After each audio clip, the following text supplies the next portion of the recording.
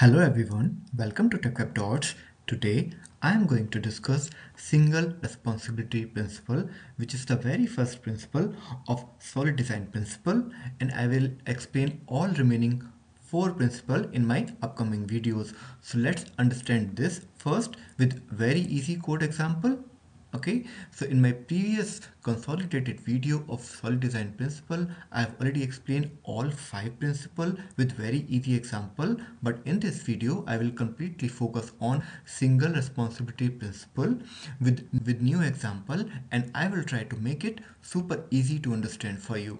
Okay, so before starting single responsibility principle, if you already know about object oriented programming and object oriented principle, that will really help you to understand all the solid design principle.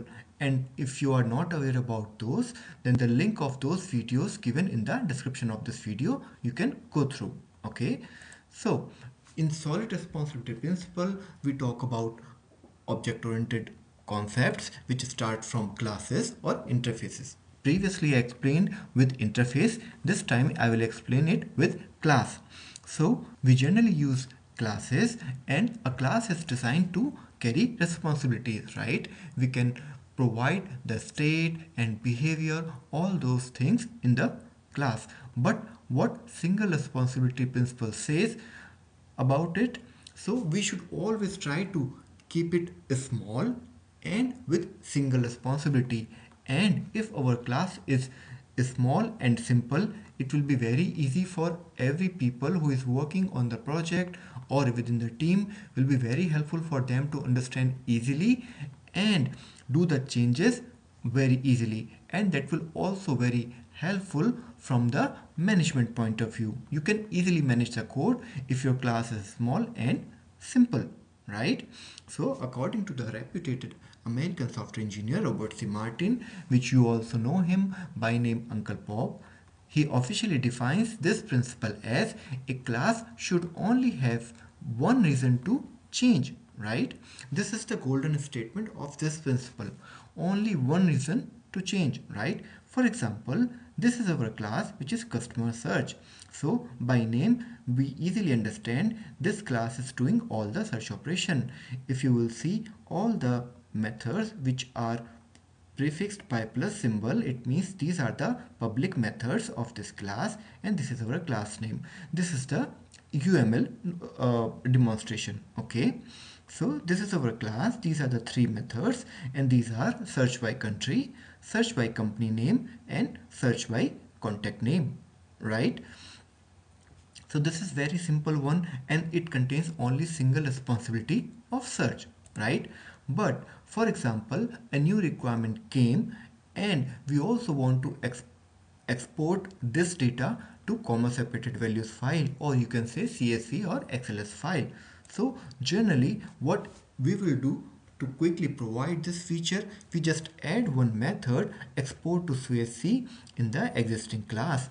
But if you will see in a long-term vision, this can create problem in future, right? Now this class contains two responsibility, one the search responsibility and the another one is export to CSV, or you can say the export responsibility.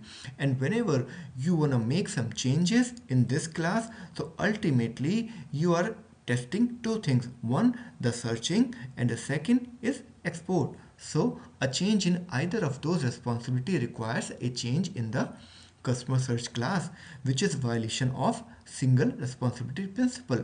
So this design issue can be corrected in the customer search class is by designing or adhering to the single responsibility principle. So how can we do that? If you will see the third version of it, you will see we have a customer search class, right, that contains only the methods which are related to search that we have seen earlier: search by country, search by company name, and search by contact name, right? And we will create another class with name customer data exporter, and in that we can mention any type of export feature that our class should perform, right? So now this time every class has its own responsibility, or you can say a single type of responsibility, right? In this way we can solve the problem of handling multiple responsibilities. I hope it is clear for you now how you can achieve the single responsibility.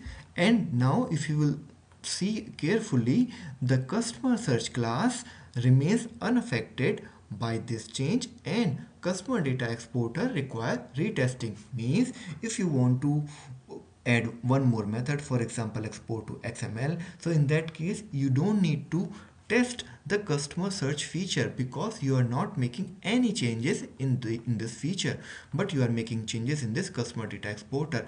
But if you are adding all these types of new features in the same class, so in that case you have to test both of the things, right? So this is also giving us a very ease in managing the classes, or you can say your piece of code, right? I hope it is clear for you now what is single responsibility.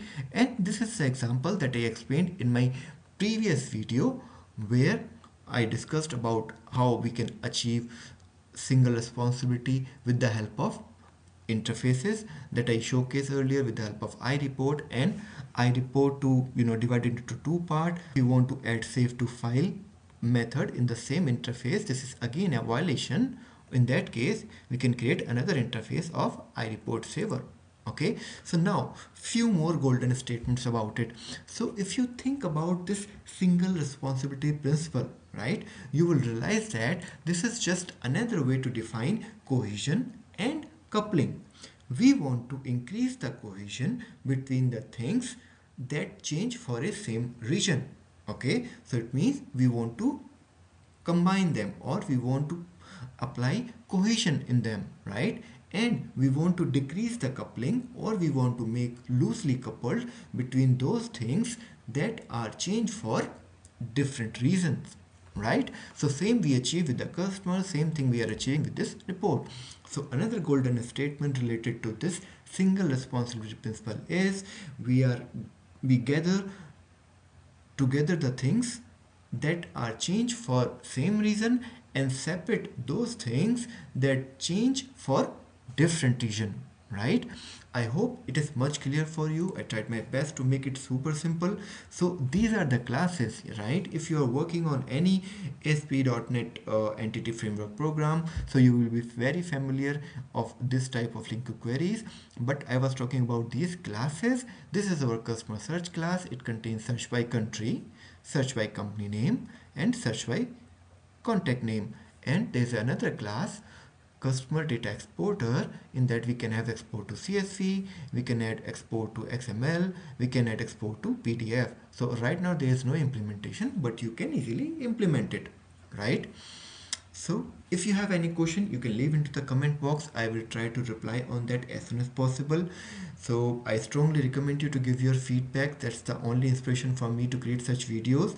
And I will see you in the next video, where I will explain the next principle in detail, which is open close principle. Okay, till then, bye bye, take care.